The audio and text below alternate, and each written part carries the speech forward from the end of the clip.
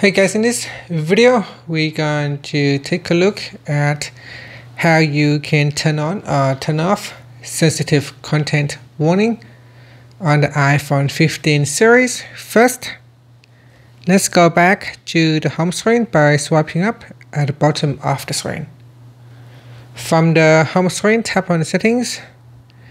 Then in the settings page, now scroll down and then tap on privacy and security.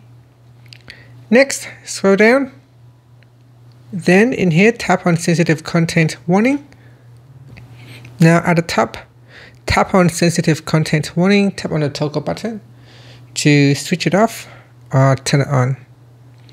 And so here, detect nude photos and videos before they are viewed on your phone and receive guidance to help make a safe choice.